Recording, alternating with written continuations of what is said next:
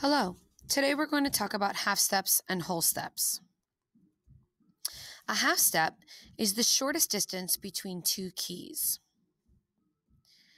Here we have a half step for going from a white key to the very next white key. We can also have a half step going from a white key to the very next black key. Or we can have a half step going from the black key to the very next white key.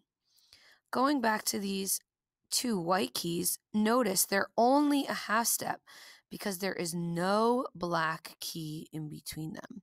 There is nothing in between them. They are directly touching. We have two different types of half steps. The first type of half step, demonstrated here on this D on the keyboard and on the staff, going to the very next black key, we are going up by a half step, so we are going to D sharp. Remember, a half step or a sharp raises a note by a half step. When we use the same letter name, D to D sharp, it's called a chromatic half step.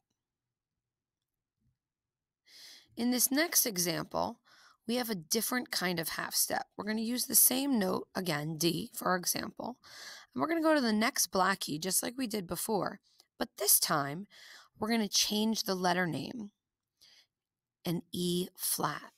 Notice on the keyboard, we're using the same notes. They're still a half step because they're directly touching.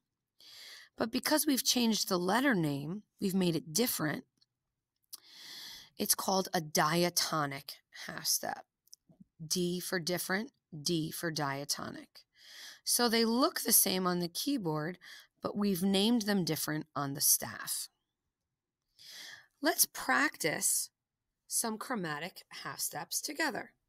Remember, a chromatic half step means they use the same letter name. In this first example, we're starting on F, and we're going to the next black key, so it's going to be called an F sharp because we're going up by half step. Remember, a sharp raises a note by a half step. In this next example, we're starting on an A, and we're going to the very next black key.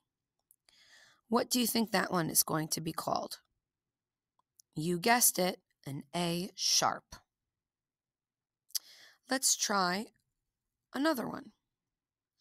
Here we're starting on G, and we're going to the very next black key. Remember to use the same letter name. What is it going to be? You got it, a G sharp.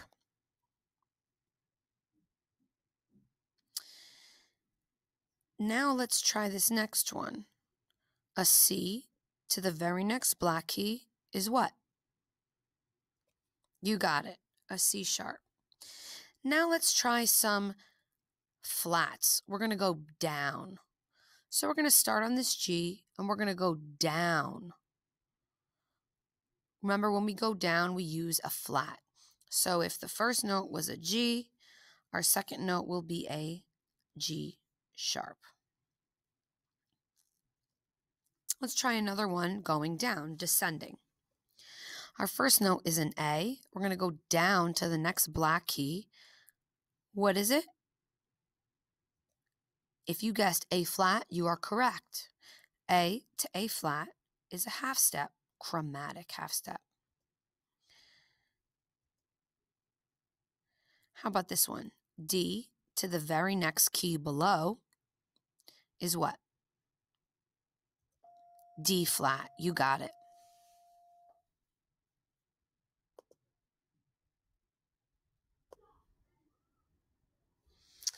Okay.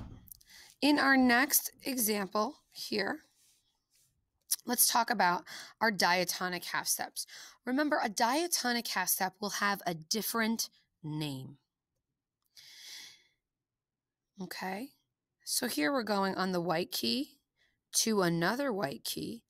That's B to C. That is also a half step. Let's look at this next diatonic half step. We're going from E to the next white key, F, also half step. How about this next one here? Ooh, we're starting on a black key and we're going to a white key. Remember, they have to have a different name. So I'm going to start on C sharp and go to D natural.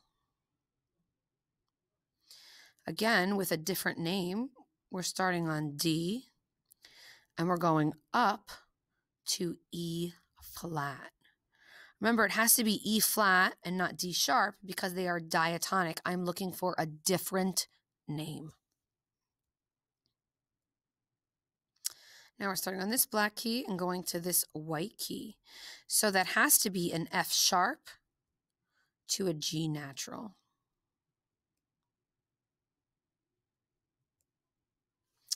Okay, and that's all for our half steps for today. Next time, we will look at some whole steps together.